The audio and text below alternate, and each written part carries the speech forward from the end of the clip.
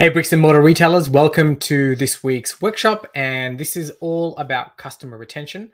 And so the title of the workshop is the Customer Retention Strategy Workshop. So Benjamin Franklin once said way back in 1790 that if you fail to plan, you plan to fail. And this is really pertinent when it comes to trying to figure out why customers are not coming back into our bricks and mortar stores, or why, if we're trying to answer the question of why we're losing customers all the time. Many of us know that it costs far much more money to acquire a new customer than it is to retain an existing one.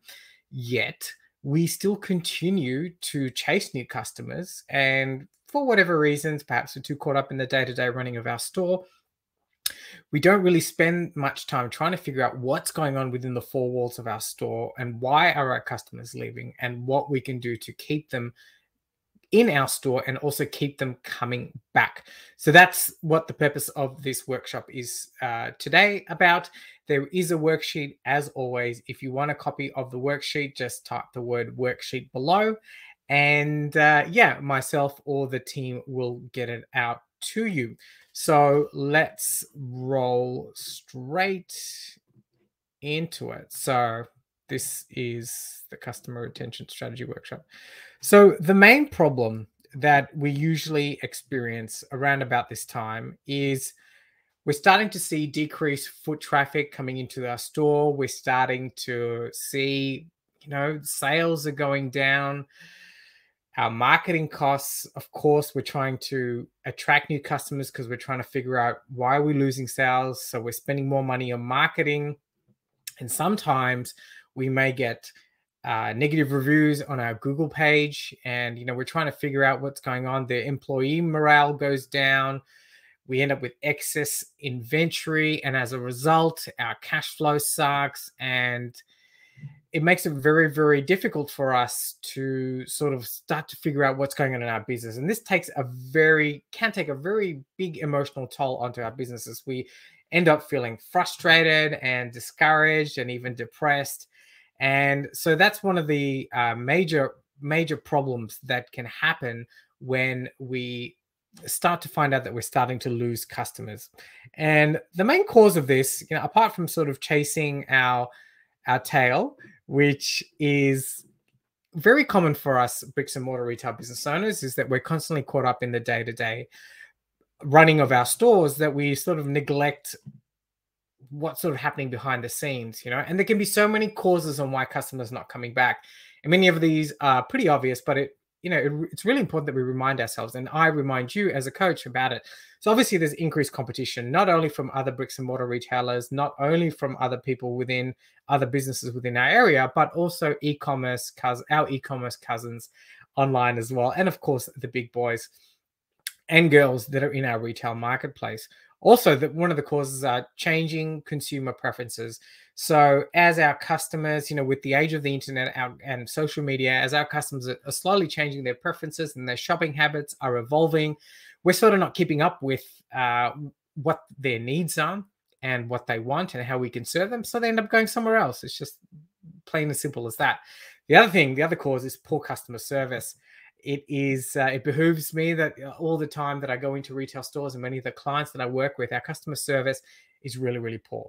It also may be that we have a lack of product selection, or we don't even have the products that our ideal customers want. Hopefully, you know who your ideal customers are. It can go on into things like, one of the causes is a poor store layout. Our marketing is just not hitting the point. And there can also be economic downturns that are happening within our retail space. But all of these are some of the reasons why why we're possibly losing customers and we're failing to retain customers into our store. And I think it's really, really important that we understand what these things are so that we can put together a customer retention strategy plan. So when we get this right, when we start to be able to dance properly within the confines of our retail store, when we start to fix this issue of the problem of losing customers all the time, well, not only are we going to get increased revenue, we're going to have increased customer loyalty, because by going through this process, which I'm going to go through, we're going to address the reasons why customers were leaving. And then we can understand what we need to do to keep them here and keep them coming back. Obviously, our reputation in the community is going to increase. We're going to have much better employee morale, because when all businesses are doing well, especially ours, it improves employee morale. You know, everybody wants to work in a happening, busy store that's looking after their clients and customers.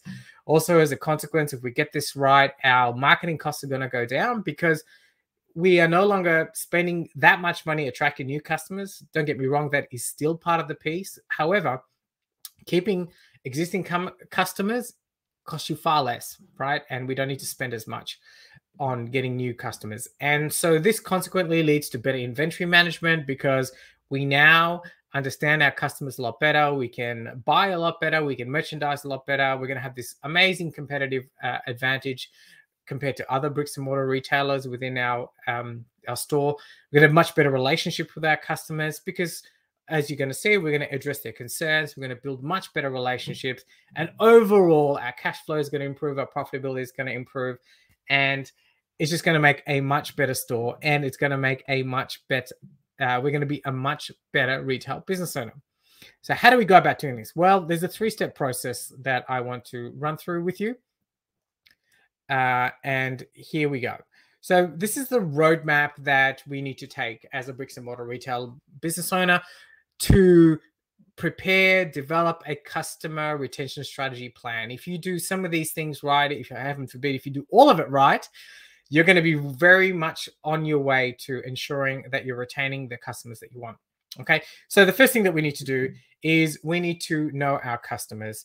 This is really so important.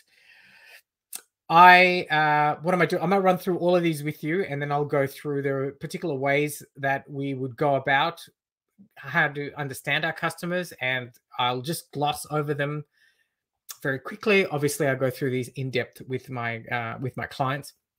So step 1, we need to know our customers. It seems really, really basic, but just to get an understanding of who we're serving and what their needs are, and what they want out of a retail shopping experience seems so basic, but very few of us actually do it. So that is the first step. So we need to know our customers. Like I said, I will go through how we're going to do these in a little bit of depth after this, after I go through the high level overview.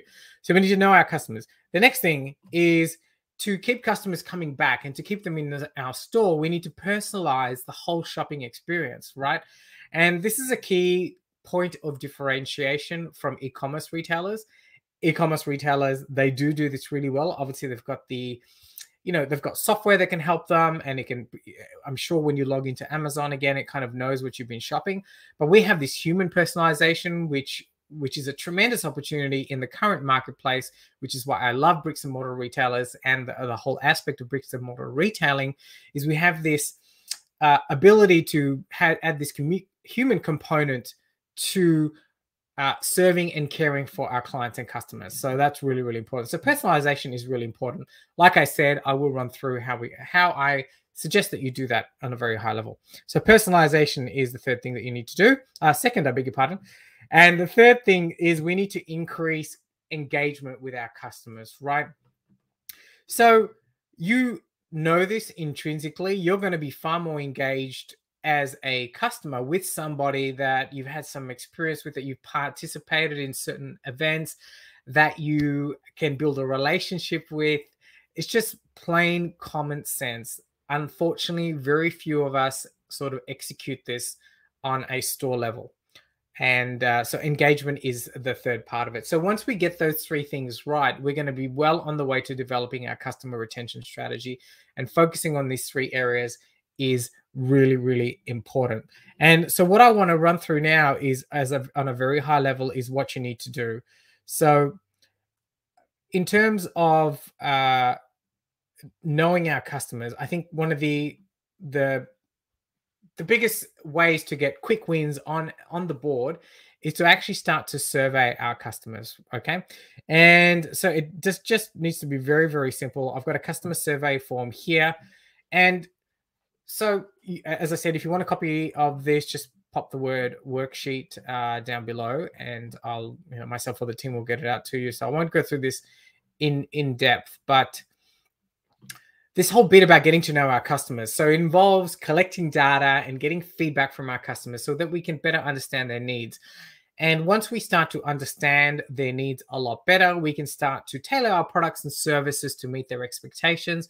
And obviously, it's going to lead to more customer satisfaction and more loyalty. I think the bit that trips us up here as bricks and mortar retailers is we tend to overcomplicate this particular step of getting to know our customers. We can certainly get analysis paralysis in putting together some sort of survey form. That's why I've got a very simple one here, which will get you started. And this is something that you could execute on the store floor pretty much straight away, right? All you need is either yourself or one of the team members just with a clipboard and just filling it out. Tell your clients and customers, it'll only take a few seconds. But some of the little things, the little questions that we ask in the beginning can allow us to have so much more insight into our clients and customers. It's so simple, yet very few retailers even do this part.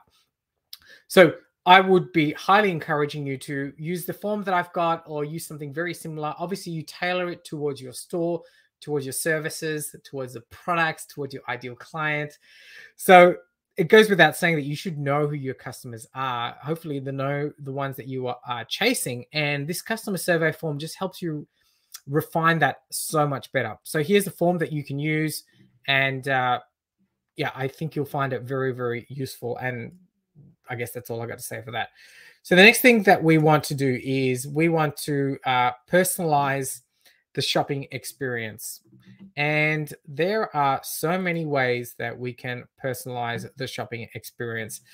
So personalization is one thing that, like I mentioned, is so important. And it's such a great way of building customer loyalty. When customers, and we have this opportunity in store, when customers feel like we know them personally, it creates a sense of connection, makes them more likely to return to the store. And from that connection and that personalization, we can also develop products, services, merchandising, and that connects with the customer on a certain level as well. Also, many of us hopefully should be having loyalty programs. And by doing email marketing, we can do so much more with our loyalty programs by tracking their purchases. We can build up promotions for particular types of customers, reward them in certain ways if they purchase certain products as well. So this is really, really important. And what I want to run through, I think also here, the personalization component goes down that path of analysis paralysis, where we kind of make it too complicated. And so I just want to run through 5 quick ways, I won't go through all of these in depth, that you can personalize the shopping experience in store. So the first thing is, obviously, I've spoken about the loyalty program. I think the key thing here is to get in touch with your loyalty program software provider and see how you can get into a deep dive. Hopefully you're doing all the pre-work before that, which is making sure that you're scanning everybody's cards, your team are signing everybody up. That's so, so important. And we've got correct emails, all that for database integrity. So important. One thing when I walk into retail stores and I work with my clients, if you're not asking every single customer if they have a loyalty card, you're just leaving so much money on the table. You're leaving so much money on the table because with accessing data from your database and how cheap it is to access that data now through your loyalty program software, you're just leaving so much money on the table, and you're just missing out on this opportunity to delight your customers and personalize the whole shopping experience. So that's the loyalty program. Of course, team training is so important. We want to make sure that we train our team how to serve customers, how to build rapport, how to match, how to mirror, how to introduce themselves to your customers, how to get the names of your customers out of them. So that's really, really important. Another thing is making sure that our store layout and design is on point. So we want to make sure that we're catering to our target market and we're catering to the way that our customers like to shop. We need to make sure that we've got the recommendations really, really sorted as well. So you want to think of your favorite retailer. When you walk through their store, when you walk and you see a gondola display, a gondola end set up, and you see the way that it appeals to you, that's the same thing that we want to do within our store as well. We want to make sure that we've got products, specials, services easily displayed for our customers that's based on what they want to solve their problem and what they need. Last part of the personalization thing is the follow-up and the feedback. And for many of us, this is such a great opportunity as well. Just a simple phone call, if you or a survey, or perhaps hopefully your loyalty program can send them a follow-up and incentivize them to provide you some feedback. There's nothing like real-life customers to give you feedback on how you are doing and how the whole experience was within your store. So that's the checklist there to personalize the shopping experience. Okay. The next thing is we want to increase customer engagement. And so this is this other part as well of, connecting with our customers, and it builds trust, and it just brings builds together a long-lasting relationship. And you want your customers to feel connected to your brand, to your store, and excited about what you have to offer. And this involves engaging with them beyond just making a sale. Okay. And there are so many ways to do that. Like I said, so many ways that we can do that. And so I'm just going to run through them quickly here. Obviously, we need to create a VIP program, which is a really, really good thing to do. And yeah, it's just something that's so important and something that we don't do enough of. So there's a few examples here. I'm not going to run through all of them. I think the VIP program is so important here. Making sure that we've got the right music in store events, I think, is such a missed opportunity. Like I said, the ability to stand out from our e-commerce retailers, the ability to stand out from other bricks and mortar retailers within our community, to host events, to have events in store, so powerful. It's a great way to retain customers and keep them coming back. Of course, we have social media, making sure that we're engaging with them on the right platforms, making sure that our services are on point, in-store displays, making sure that our promotions, whatever promotions that we're running, want to make sure that they are the promotions that our ideal customers and our target market want to see. So there are some quick tips there. There's like 15 or 20 there. You can use them and implement them in your retail business. So that's, it's about time to land this spaceship down. So in summary, for us to be hitting home runs in our business, to ensure that customers keep coming back, that we're not losing customers, that we have something of a customer retention strategy, it all really boils down to making sure that we are really appreciating our customers. And it seems like rocket science and it seems so simple, but I think where we get hung up as bricks and mortar retailers is we have no processes in place on how to do that. So making sure that we are appreciating our customers. We want to make sure that we also are creating a community, because community builds community, and community will keep people coming back into your bricks and mortar store. And of course, we want to enhance the whole customer experience as well. This is such a big thing. We want to Disneyfy the whole thing, Disneyfy. So hope you found that useful. Like I said, if you want a copy of the worksheet, just comment the word worksheet below. If you'd like to work together in improving or developing a customer retention strategy for your bricks and mortar store, just hit me up, send us a message on Facebook, and myself or the team will reach out to you. Until next time, much love, and I will see you again. Ciao.